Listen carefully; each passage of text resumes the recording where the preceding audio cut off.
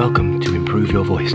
My name is Darren McStay, and if you're new here, this is a bit of a day in the life. I'm going to be doing some voiceover today in a town called Mikkeli in Finland. If you're not new here, then hi.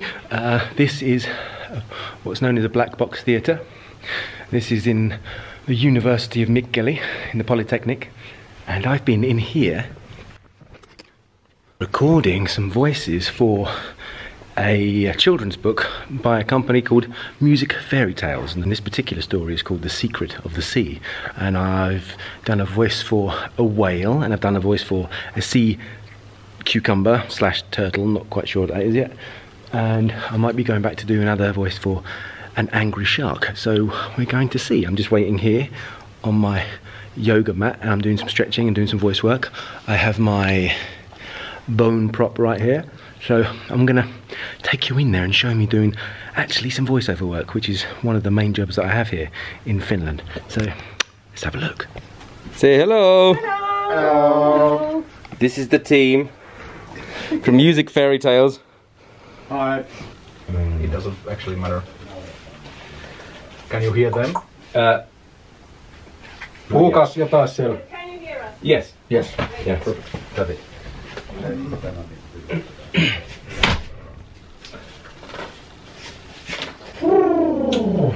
Okay, is there some sounds beforehand of him scrummaging around and...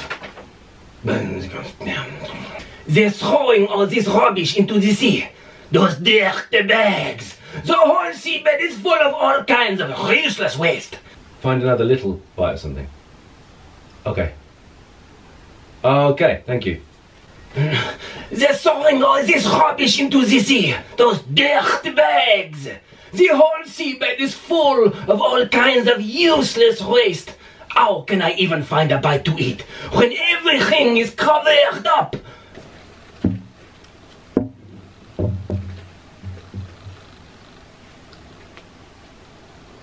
Nom, nom, nom. Such a luscious seaweed. Oh. First class, delicious, irresistible. Nom, nom, nom.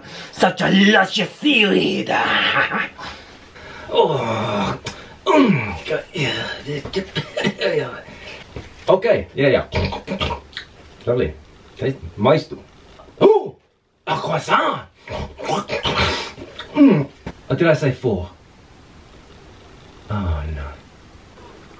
Well, you know how I was once a prisoner in a circus.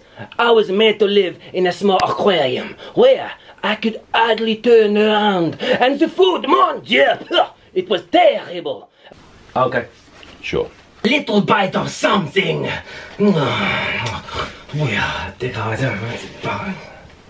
Yes, I say drown, did I? Oh dear. First class, delicious, irresistible. Now, before I turned up to read the script today, I had the opportunity to look at the script. I had it in advance, which is a blessing. That doesn't always happen, but that's good. And I managed to get an idea of character, and I managed to make sure, because my characters talk to each other as well, that I made sure that they had different characteristics and different sort of textures or tonalities to their voice, and they had a different speech patterns.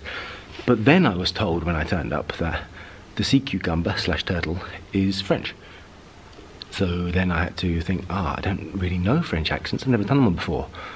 So I just quickly whipped online, as you tend to do when you want to find something out, and learned 3 points about the French accent which helped me.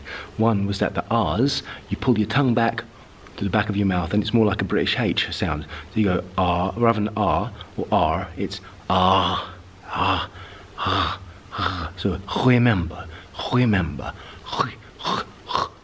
So it's more, it's a different kind of sound. So then I underscored every single R on the script. The second thing I found out was that there's a lot of oo sounds, like the lips are used more than the tongue. So I relax my tongue more, even though I'm pulling it back and creating the R sounds. But I relax it, and I keep my lips pursed forward like that. So then this happens a bit more. This happens a bit more. The third thing was that I take away the H sounds. So if there's had, Harry had a hamster. I'd say Harry had an hamster. And then that's not the best French accent in the world, but I was able to underscore every part of the script that had those. So when I went past it, I knew something had to change, something to change.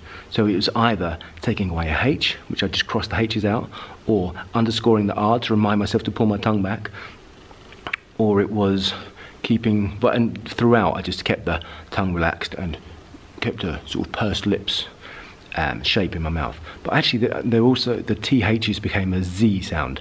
So this, that and the other was this, that and the other. This, that and the other. And that's how I did my French accent for that, which is how you can maybe do things in a short amount of time. Try and find 3 main principles. One of air placement and mouth shape. One is the R's, that's always a dead giveaway. And yeah, THs are quite important.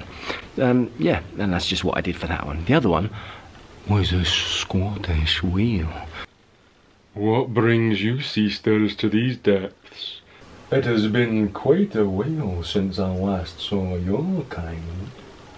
So I did it very low. I changed the shape of my larynx. I pulled them down real low, and then you made a yawning sound, and then relaxed my cheeks and changed the pace a bit. Actually, tried to adopt a general Scottish accent, which actually it's not as good as I was doing it in the studio, and I've lost my voice a bit now from doing all the Dreadful of dreaded things sounds. But yeah, that's what I've been doing today, and that's also how you can sort of change accents up and make differences in a short amount of time. If you haven't seen my video on how to do 100 different voices, there's a link here, check it out. And actually there's more than 100 voices on there, just for your information. Let's get back in there again. I've got another one to do.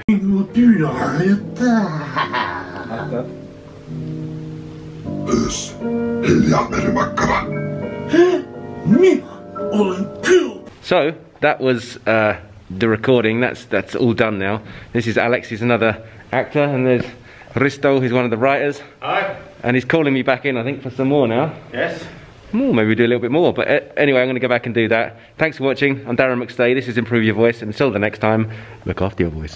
It is the most dreadful of dreaded things. Soon we will run out of food. The whales must assemble and discuss the matter together.